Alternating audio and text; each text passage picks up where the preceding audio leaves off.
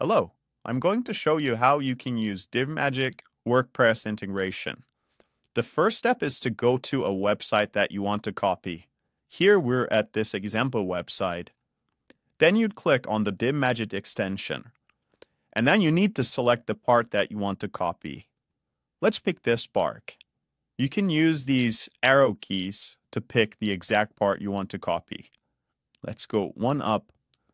Once you choose the element that you want to export to WordPress, you need to click on this settings button and then choose export to WordPress. It will take a few seconds and then show you confirmation. After that, you need to go to your WordPress editor and then refresh the page if it was already open. In the WordPress editor, you need to click on the plus sign and then search for DivMagic here. You can drag and drop the components that you exported. This is the component that we just copied.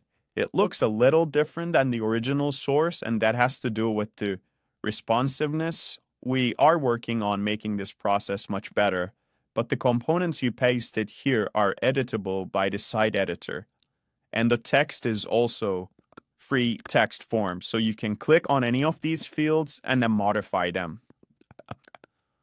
You can also change the font color, font size, background color, just as you would with regular WordPress blocks.